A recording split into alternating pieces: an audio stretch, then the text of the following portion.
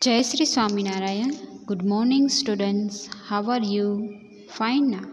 Today we will learn 4th chapter page layout in Word. हमारी PT1 exam पूरी हो चुकी है। 3 चैप्टर हमने उसमें से ले लिए थे। 4th नंबर का चैप्टर है पेज लेआउट इन वर्ड। आज हम वो स्टार्ट करेंगे। Word SU now is a word processing program. It allows us to format text or set the way the text looks. It also lets us set the layout of the pages of a document. How a page looks depends on its layout. To change the look of a page, you can change its size, the space left around its margin and so on. यहाँ पे page layout की बात की गई है। तो यहाँ पे पेज में टेक्स्ट कैसे दिखेगा और पेज कैसे दिखेगा और उसमें स्पेस कहाँ पे, लेफ़्ट साइज के कितनी रहेगी, साइज़ कितनी होगी, ये सब पेज लेआउट से होता है। ठीक है, तो यहाँ पे पेज लेआउट हम जानेंगे। उसमें फर्स्ट टॉपिक है page size. To set the page size of your document, click on the page layout tab and then click on size in the page setup group. Okay, तो सबसे पहले page size को करने के लिए document file जो open होगी उसमें पेज लेआउट और उसमें साइज से उसमें पेज सेटअप ग्रुप ओपन करना है। यहाँ पे विंडो है वो उस तरह से आपकी खुलेगी। You will get a drop down menu of standard paper sizes like a letter, legal and A4. Whose width and height are already defined. Select the size you want.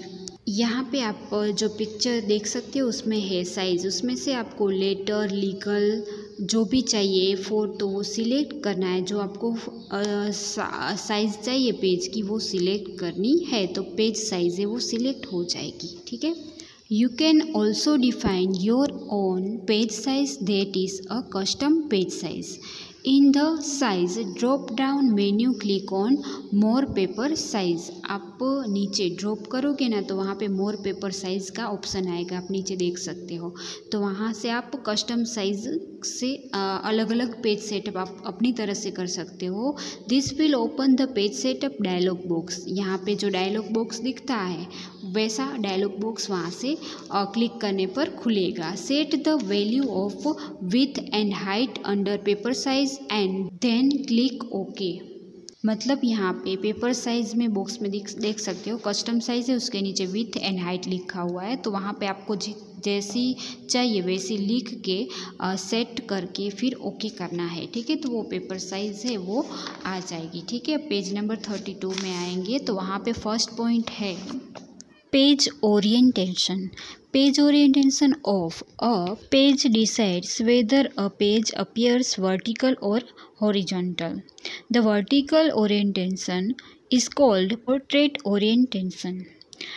In this case, the height is more than the width.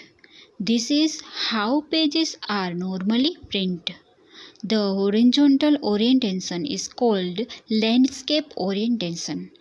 Here the width is more than the height. The default orientation is word is portal. मतलब कि आपको page में page कैसे चाहिए, vertical या horizontal. Vertical मतलब क्या और हॉरिजॉन्टल मतलब क्या, नीचे देखो आप देख सकते हो। पोर्ट्रेट है वो सीधा है पेज और यहाँ पे उसकी साइज़ है लैंडस्केप हो जाती है। तो उसको साइज़ में आपको वर्टिकल या हॉरिजॉन्टल करने के लिए पेज ओरिएंटेशन करना पड़ेगा। ठीक है, तो आपको पता होना चाहिए कि आपको पेज कैसा चाहिए। अगर आप लैंडस्केप रखोगे तो इस तरह से साइज़ है उसकी लैंडस्केप में ही आएगी। अगर आप पोरिएंटेंट रखोगे तो इस तरह से आएगी। ठीक है, उसके बाद है you can change the orientation of the pages of your document like this. इस तरह से आप आपके डॉक्यूमेंट को चेंज कर सकते हो। Click orientation in the page setup group on the page layout, आपको पेज लेआउट में जाना है, उसमें से फिर सिलेक्ट करना है पोर्ट्रेट और लैंडस्केप, उसमें सिलेक्ट करना है, ठीक है। तो landscape from the drop menu that appears, this will change the orientation of the pages of your document.